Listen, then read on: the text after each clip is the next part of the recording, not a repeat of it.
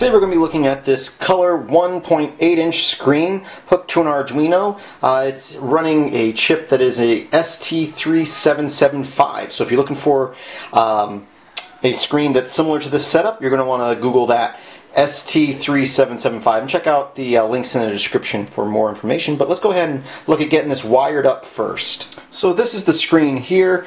I forget how much I paid. I want to say I paid $6 or $7 for it off of eBay. Probably costs a little bit more if you go elsewhere. And it's just got a number of pins on the back here. It also has little spots for pins right here. It also has a slot for an SD card. We're not getting into using the SD card today. That's what these pins over here are for. Today we're just going to be looking at getting it hooked up and doing some text and shapes on the screens. So these pins, starting at the bottom of mine, and they might be labeled different if you have a slightly different model, but it's a VCC, which is your voltage in, ground, CS, reset, SAD, SCK, and then the top is the LED, which is going to be a 3-volt in. So let's go ahead and start wiring this up, starting from the bottom, which is the VCC. So I'm going to take that, and I'm going to plug that into my 5-volt pin here on my Arduino. Next will be my ground pin, so I can plug that into any of the ground pins. I'll just go right next to the 5-volt here.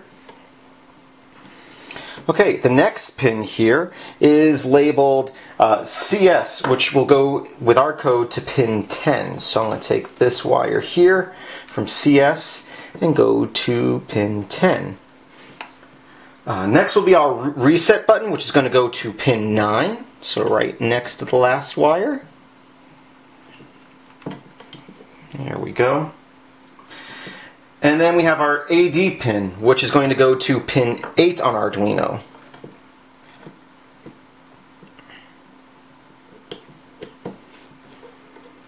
Finally, we have, or not finally, but we have our SDA, which is going to go to pin 11.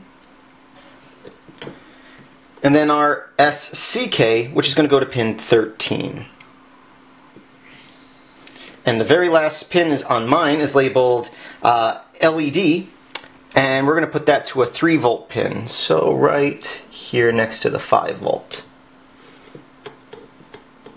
Okay, so we are all wired up.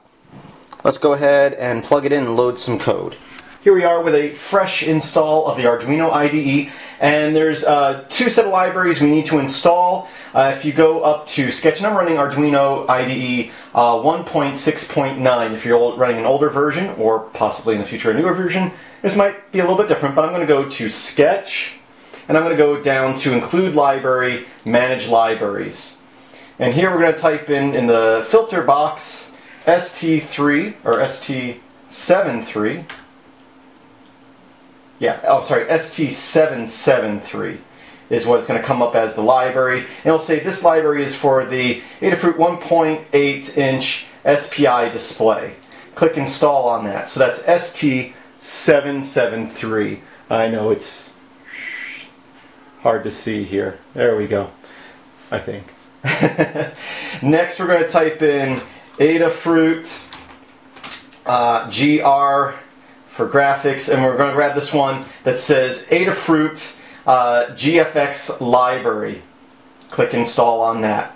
Then we can close out of that, go to File, Examples, and there is now a folder there called Adafruit ST7735, and we're going to grab the graphics test.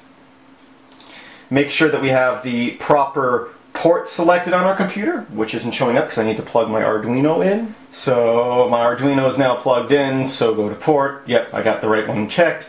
USB 0. And I also have the right board checked. I'm running an older board here, but whatever board you have, and we'll click upload. It says compiling, and it's uploading. Sorry about the horrible shots of the screen of the IED, but you kind of get the idea here. This is the default graphics example that's provided by the Adafruit library. And it just goes through displaying different size and color text on the screen, different shapes such as lines, circles, squares, triangles, and some basic shapes to create images, and also inverting the screen.